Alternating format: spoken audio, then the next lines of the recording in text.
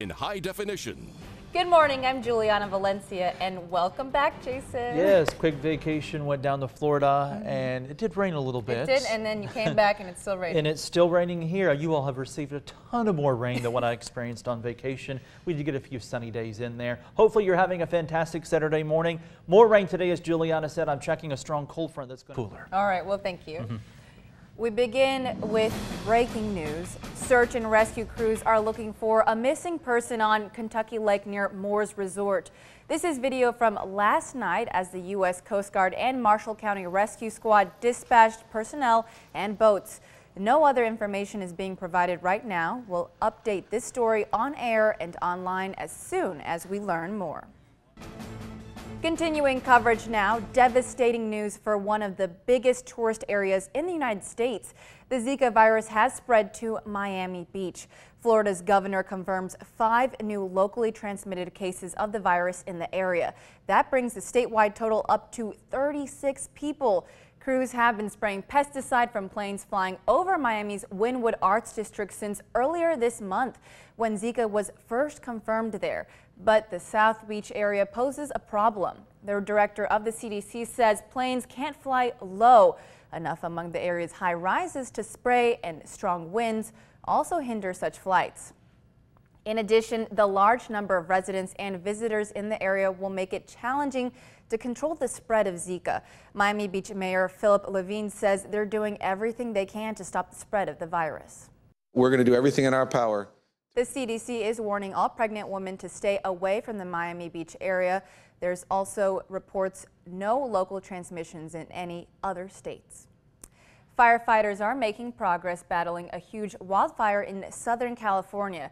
Containment for the Blue Cut fire in San Bernardino County jumped from 22% to 40% on Friday.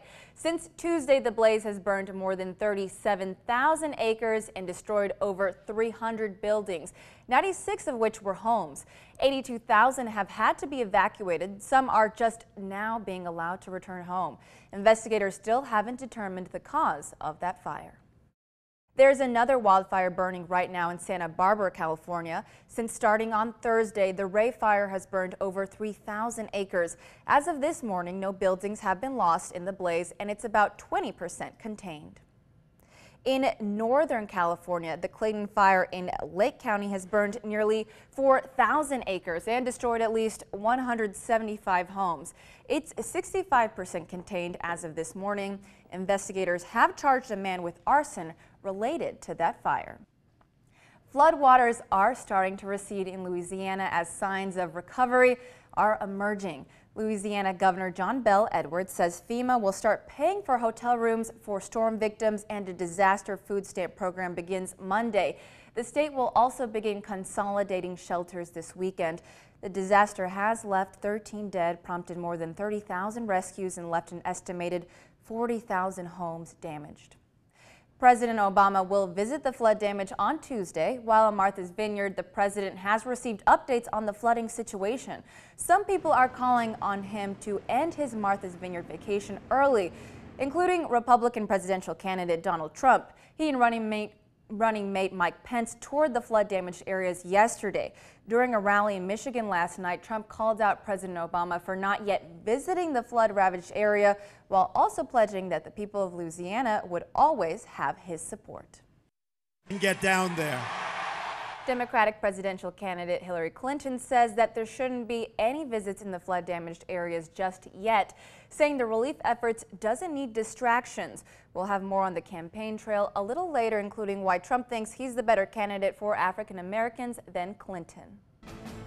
Here's what's happening now. American swimmer Jimmy Fegan is back home this morning. He's one of the 4 American swimmers, including Ryan Lochte, involved in the controversy over an alleged case of vandalism that was first called a robbery. To be allowed home, Fegan agreed to pay nearly $11,000 in restitution to a Brazilian charity. In a statement posted on Instagram, Lochte apologized, saying he should have been more careful and candid in how he described the events of that night. He went on to say, quote, "I accept responsibility for my role in this happening and have learned some valuable lessons." The U.S. Olympic Committee says they will look into the actions of the swimmers while in Rio. They could face anything from probation to being kicked off the team. Here's Usain Bolt. 3 times 3, the triple. Usain Bolt finished his historic career by winning his 9th Olympic gold medal last night. His Jamaica team took gold in the 4x100 meter relay. It's Bolt's 3rd gold medal of the Rio Olympics, giving him the legendary triple title. That's 3 gold medals in 3 different Olympics. During a news conference after the race, Bolt said he's accomplished everything he wanted to do in track and field and that he's ready to set new goals outside of the sport. I have to make a new bucket list now. Bolt went on to say if he did want to keep competing, he has about 5 more years left in him. You're invited to a special softball game today. This is video of organizers setting up yesterday for this year's Special Olympics West Kentucky Region 1 Softball Championships. Games will be played at the Lone Oak Ballpark starting at 9 this morning. 207 athletes on 15 teams will compete to qualify for the state level. The state championship will be in about a month. We're just getting started here on Local 6 Saturday. Coming up, what a new study says about what parents stress the most about when their kids head back to school. Plus, why there may be a shortage on pumpkin beer this fall. But first, how genetics may play a role in how long your life expectancy could be. Remember, you're watching WPSD Local 6 Saturday. Your breaking news and weather authority. Now let's take a look at the medal count. The United States continues their dominance in Rio with 105 medals, overall including 38 gold medals. Next best is China with 65, followed by Great Britain, who has 60 medals. Rounding out the top 5 are Russia and Japan. Who's got the bigger muscles here, you or Juliana? I think I got him. You think she's got bigger muscles than you? got Here, him. arm wrestle really fast. Hurry, arm wrestle. Let's see who's going to win. I don't know. You're always supposed to let the girl win, dude. Come on. Okay, I'll let Juliana pump this 3,485 times. 1, 2, 3, 4, 5. Go to 30 pounds of pressure. Okay. Okay, keep going, keep going. Let's stop at 20 in case if the building blows up. Okay. Go ahead, let go. Everybody's got their eyes on the bottle. 3, 2, and there's the cloud. Local 6 Sunday in high definition. Good morning, I'm Juliana Valencia. And Trent, will we see more rain today? No. Yes. One day without rain chances, and what if I told you not only do we not have rain, Okay. the sun's going to come out. All right, put and away then- that umbrella. And then, big cherry on top, lower humidity today. All 3 of them. Okay. How much are you liking this morning? Happy Sunday. Yes. There you go. Finally, some nice weather across the area. Summertime conditions. Okay. We'll talk about that in a few minutes. All right, well, thank you, Trent. Yeah. The flooding in Louisiana has killed at least 13 people and damaged 60,000 homes. 102,000 people have registered for federal financial help. State offices will reopen on Monday. It's the same day debris removal begins. On Tuesday, President Obama will tour the damage. The donations you dropped off at Kirchhoff's Bakery in Delhi earlier this week for the flood victims are now in the hands of those who need them. Ginny Kirchhoff spoke to us yesterday about her hand delivering all of the cleaning supplies and food you gave. In Livingston Parish, she says many of the homes are still flooded and the distribution center at a local church was out of items until she arrived. She also wants to thank all of you who donated items. Kirchhoff plans to return to Paducah today. Here's what's new this morning on Local 6 Sunday. Tragedy in Turkey. At least 30 people died and another 94 people were wounded in a bomb attack targeting an outdoor wedding ceremony in the southeastern part of the country. Turkey's deputy prime minister said it appears to have been a suicide bombing. Turkey has been rocked by recent attacks either claimed by Kurdish militants or blamed on the Islamic State. In Rio, 9 Australian Olympians were hauled into court, accused of a crime and fined more than $3,000 each. They were charged with falsifying documents, altered credentials they used when they went to see an Olympic basketball game. Australian Olympic leaders apologized to the court and the athletes were let go with a fine. A wild celebration in Brazil last night after the host country scored a historic win, its first ever gold medal in soccer, and it came in dramatic fashion. Star player Neymar nailed the winning penalty kick in a shootout following a 1-1 tie with Germany. The win gave Brazil a measure for revenge for their humiliating 7-1 defeat by Germany in the 2014 World Cup. $319 million. That's how much experts say the Barkley Dam has prevented in flood damages since it started operations 50 years ago. Here's a look at the ceremony dedicated to giving thanks for the dam's benefits and what it's meant to the area. Murphy says the project cost about $142 million back when it was built, a low price compared to the Kentucky Lock Addition project, which began in 2000, costing $875 million. And here's what's happening now. The chimney fire in San Luis Obispo County, California has grown close to 20,000 acres.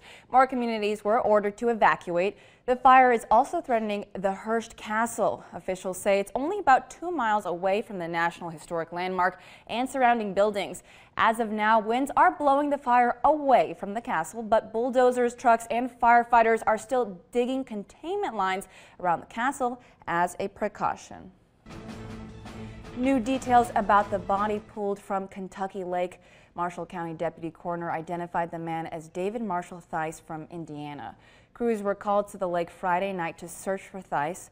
14 boats from the Marshall County Rescue Squad and the Coast Guard were part of the search. Sonar equipment helped crews find the body yesterday afternoon. Details about how Thice ended up in the water or a cause of death haven't been released. Deputy Coroner Barry Taylor tells us there will not be an autopsy. Continuing coverage, Illinois Governor Bruce Rauner is reacting to criticism on his veto to reopen the Hardin County work camp. While at the Illinois State Fair yesterday, Rauner said it would cost the Department of Corrections millions of dollars to repair the building after a fire, and it's not economical to keep it running. Hardin County.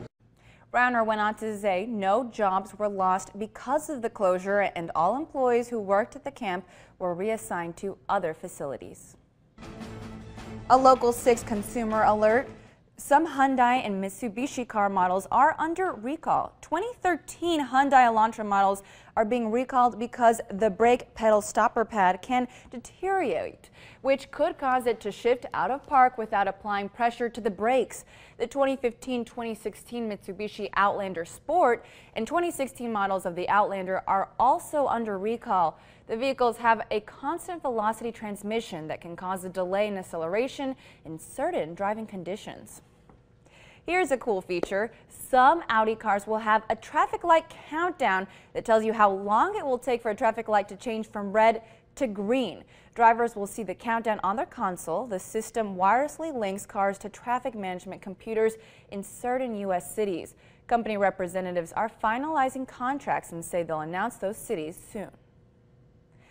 3 giant pandas celebrated their birthdays at the National Zoo in Washington, D.C. yesterday. The zoo held a traditional Chinese birthday celebration for Beibei, Bobo, and Tian Tian. To celebrate Beibei's first birthday, symbolic objects were placed in front of the cub to foretell something about his future. Beibei's mother chose the red knot, indicating friendship and luck for the youngster. Coming up on Local 6 Sunday, Weather Authority Trent Okerson will have a complete check on your Sunday forecast. But first, what priceless memories a new homeowner uncovered in Texas. The time is now 6:10. You're watching WPSD Local 6 Sunday. Your breaking news and weather authority with Juliana Valencia and Weather Authority Trent Okerson. You're watching Local 6 Sunday in high definition.